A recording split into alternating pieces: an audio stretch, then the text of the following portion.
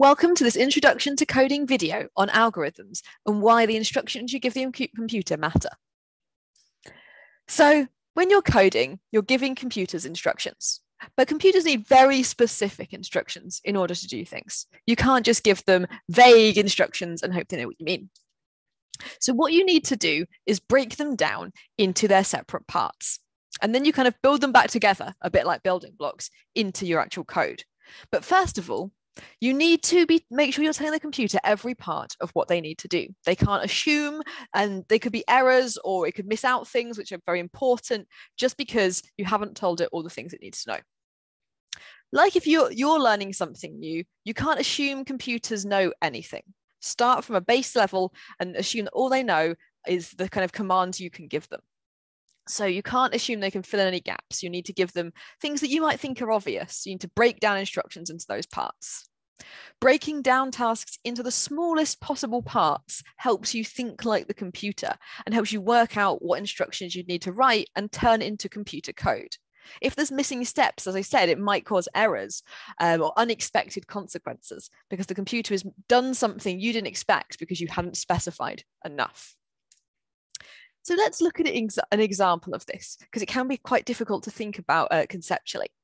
How might you tell a computer to boil the kettle? So a computer's never boiled the kettle before. Maybe it's got a robot attached to it, so it can actually boil a kettle for you, and you want to create some instructions that it would follow. Well, there's lots of different ways you could do it, actually, because there's always different ways you could tell instructions. But here's one example. So we're going to first of all say that we're starting the kettle thing. Telling the computer this is the kettle, and we're going to get going with this function, which is a way of saying a group of code, a set of instructions, a bit like a title. So the first thing we're going to do is tell the computer about the kettle, tell it to get the kettle. So it's got it there. That means it can use the kettle for whatever it's doing. Then we're going to get the computer to check if the kettle is already on.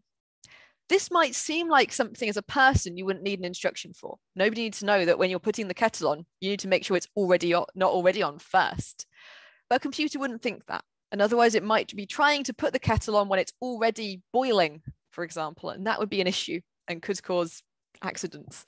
So we're going to get the computer first of all to check if it's already on. And if the kettle is already on, in the flowchart diagram that we're using here to look at, the instructions end. If it's yes, it just stops. No more instructions for the computer.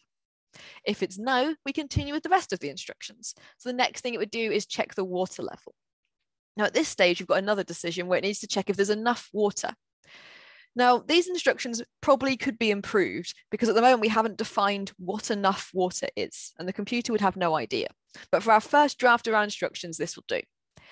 If there's not enough water, it can keep adding increments of water. In this case, we've chosen 5 milliliters, and adding more and more at a time, checking each time. You've got to keep the computer checking. You can't just assume it's going to do it until you want it to. You've got to really define the parameters it must use. Once there is enough water, the instructions can move on again, where it can now be connected to the mains electricity and switched on. Again, now the computer needs to check something, needs to check if the kettle's finished boiling, basically. Is the water boiling? Again, we've given it some parameters. We said you wait 10 seconds and check again, and it will keep looking. These could be adjusted. So this is like a sort of first version of the instructions, but it might turn out that they need to actually check more often or less often. And then once it's yes, it kind of completes. So we can tell it, oh, you need to pour the water out to put it into the teapot. So this is one example. Now, as I've already pointed out, there's some things in here we could tweak. There's probably more specifications we can add and other places where the computer could go wrong and we'd need to put in some more instructions to make sure it doesn't. So this is just one of the solutions, but you can start to see how we must break it down into tasks we perhaps wouldn't think of as humans. So breaking down what you want the computer to do into little parts is a really key part of coding, because that's how you are able to actually write the instructions as computer code. So the process we're going to use when we're writing code is going to follow these kind of steps. The first thing, before we even think about typing any code, is we're going to define what our code needs to do. We're going to define the goal of our project. The goal can change. You can you can define a goal, you can perhaps start designing it, you can realize it needs to be tweaked, you can even code it and then think I need a new goal and improve it. But the first thing we need to do is know what we're doing, know where the instructions are going to take us.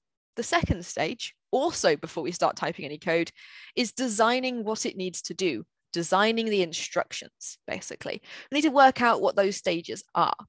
We might do that using a flowchart, like the example I was using. We might do that using something called pseudocode, which is where you basically just write out in regular language, not a coding language, what the instructions might be, sort of in maybe on new lines or using arrows or something to help you. So it's something you can understand and you could turn into some code. There's other ways you might want to write it out. It depends what's useful. What's best is something that other people could understand as well. And then the third stage is to code each step of those instructions into a coding language that the computer will understand. And then your instructions can happen. So in this process, we meet algorithms because an algorithm is a precise set of instructions that describe an activity. So it's stage 2, basically. It's that flowchart that we created.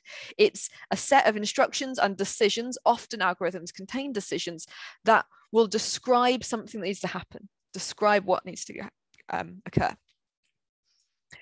Algorithms need to be precise. They need to be unambiguous, they need to be repeatable, and they can often be represented in different ways, as we've already discussed. The reason they need to be precise, as we have seen, is because computers need very specific instructions. They also need to be precise so that different people could potentially code them as well. So they need to be precise both to computers and to humans. They need to be repeatable, obviously, because there's no point in having an algorithm that can only run once. You want an algorithm that can be used again and again.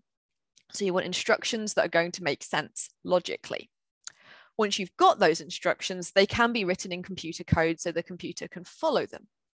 So when people talk about algorithms, and they do that quite a lot these days, it comes up a lot in different things, what they are talking about is the set of instructions and decisions that someone has designed for the computer to make. The computer is following those instructions. That's what it is. And it's really important to think about what those instructions are because they can have big consequences. Whether it means that your code just won't work because you've not given the computer enough instructions, to whether you've designed a set of decisions that build in biases that already exist or that don't work in all cases and are going to cause people to not be able to use the program if they want to enter the right information or use it in a particular way. So algorithms are really important. A program is then once you've got your algorithm and you've written that up into computer code. So you've taken what you've written in a way a human can understand it and you turned it into something the computer can also understand. You've made that algorithm something a computer can run. So let's have a little look at an example. If we want to make an app that plays a sound when a user presses a button. So it's pretty simple. It's not a very exciting example, but it's going to illustrate what we want to do. So we're going to start thinking about our instructions, and we've got the app and it's going to need to get a button, it's going to need to get the sounds that needs to be played, and then we've got to say when the user presses the button, play the sound once. So there's kind of a moment there of something happening, a sort of something being triggered, an event occurring. When that happens, the sound is played. Now there's more stuff we could put into these instructions to make sure the computer was exactly right, but this is our basic setup. You will notice I've tried to be a bit precise here. I've said play sound once, because a computer, if you didn't write that, might just play the sound forever, or until you at least pulled it out of the wall or turned it off. So being precise with things like that, like play sound once, can be quite important. So once we've defined the instructions, we can start turning this into something. So let's do that. We will start by creating our app screen and our sound here. And what we're using to create this, using these screenshots, is a tool called Thunkable, which allows you to create apps using block-based coding. So that's what we're going to be using here to make our app. So we've made our button and our sound. We've made sure that we've got the right sound file attached to that sound. So it's going to play the thing we expect. And then we've written our code. Now, Thunkable uses block-based coding. So instead of having to type, we have dragged and dropped our little pieces of code together. And what we've got here sounds quite a lot like the instructions we wrote out in sort of human language, but it's a little bit different. So it says, when button 1 click, do in sound 1 call play, which is basically saying when button 1 is clicked, play sound 1, but just in a slightly different syntax, because coding always uses slightly different wording for things. So we can see those instructions become actual code that can now happen. If we hadn't defined our code correctly, if we hadn't worked out what would need to happen in a logical order, then when we came to code it, we might not be able to find the right pieces to put together. It might not work. There could be issues. And then, as you might be able to imagine, that becomes a broader problem the larger the algorithm gets and the more it needs to do. So when you've got something like Google's search algorithm, then it's quite important that the decisions the computer makes, the automated element of that, is finding the results that are actually useful to people and not bringing up stuff that isn't, because otherwise no one's going to use it. So algorithms are very important because what instructions the computer follows determines what the code does and ultimately how everything works. That was just a little introduction to thinking like a computer, giving it instructions, and what algorithms are. If you'd like to know any more about coding, you can have a look at our coding practical guide, where we've got a lot more information around what coding is, how you might choose what coding language to learn, and some starting tips for getting going with them. You can find it at subjectguides.york.ac.uk/coding. Thanks for listening.